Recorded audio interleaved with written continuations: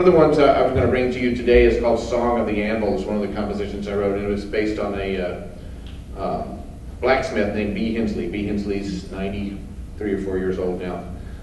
Apprenticed with Daniel Boone VI back in the 50s, and taught me about what we call the language of the anvil. And lots of times we see blacksmiths in fairs and things, it's usually a single person, but often they work in teams.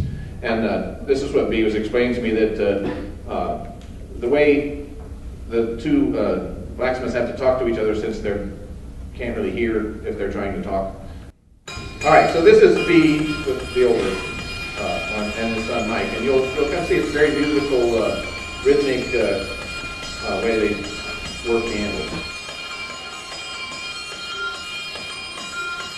So this is the inspiration for this piece. So I took field recording soundtrack of B and Mike and incorporated it into this composition. I wrote percussion parts that have very metallic, pingy kind of sounds to go along with this. This anvil is actually in the key of F. It's very helpful because that's a good key.